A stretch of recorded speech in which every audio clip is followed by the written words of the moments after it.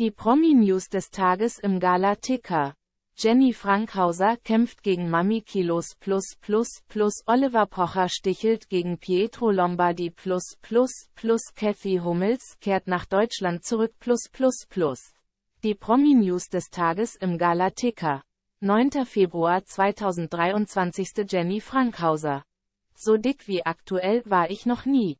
Erst vor wenigen Monaten ist Jenny Frankhauser, 30, Mama geworden. Am 29. September 2022 erblickte der kleine Damian das Licht der Welt und ist Mamas größtes Glück. Doch auch die kleine Schwester von Daniela Katzenberger, 36, ist nicht frei davon, sich unter Bodydruck zu setzen. Auf Instagram und Co. sieht man schließlich so oft Frauen, die schon kurz nach der Geburt ihre zusätzlichen Babypfunde abgenommen haben. Nun, fast 5 Monate nach der Geburt ihres Sohnes, möchte Jenny aber wieder in ihre alte Form zurück, denn momentan ist sie mit ihrem Aussehen nicht glücklich, wie sie in einer Instagram-Story offen verriet. Ganz ehrlich, so dick wie aktuell war ich noch nie. Manchmal, muss ich ehrlich sagen, erschrecke ich mich vor meinem Spiegelbild, gestand sie ihren Fans. Am Anfang nach der Schwangerschaft habe ich mich voll schlank gefühlt, der Babybauch war ja weg. Doch habe sie eigenen Aussagen zufolge nach der Entbindung nochmal richtig zugelegt und bisher keinen Sport gemacht. Verständlich. Schließlich hat sich die junge Mutter um ein Kleinkind zu kümmern. Ich bin ein Stress- und Frustfresser. Andere würden da abnehmen, ich nehme zu, erklärte sie ihre Misera. Und Stress hat man in der ersten Zeit als Mami schließlich zu Genüge.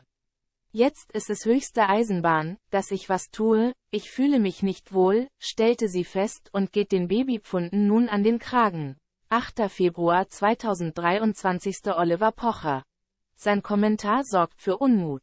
Eigentlich verbindet Oliver Pocher, 44, und Pietro Lombardi, 30, eine enge Freundschaft.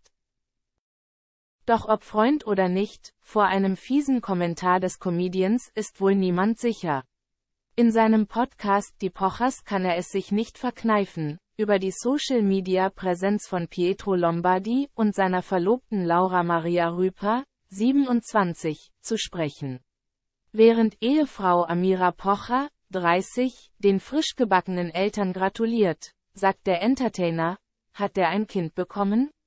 Eine Aussage, die überrascht und auf die darauf folgende Anspielung seinerseits gerichtet ist. Aber das hält er auf Social Media komplett geheim. Oder? Nee, das ist halt komplett unterm Radar gelaufen. Während auf eine Reaktion des DSDS-Jurors zu den Aussagen noch gewartet wird, meldet sich seine Verlobte bereits zu Wort. In ihrer Instagram-Story sagt sie, sie brauche dazu nichts zu sagen, denn jeder hätte seine eigene Meinung zu Menschen, und so habe sie auch ihre. Ob es die Freundschaft der beiden beeinflussen wird, bleibt offen. Noch vor Monaten war zwischen den beiden jedoch alles gut, und Oliver Pocher war positiv auf den Sänger zu sprechen. Im Sommer 2021 lebte er sogar gemeinsam mit seiner Familie im Haus von Pietro Lombardi. Grund dafür war, dass das Haus der Pochers bei der Hochwasserkatastrophe nahe Köln überflutet wurde.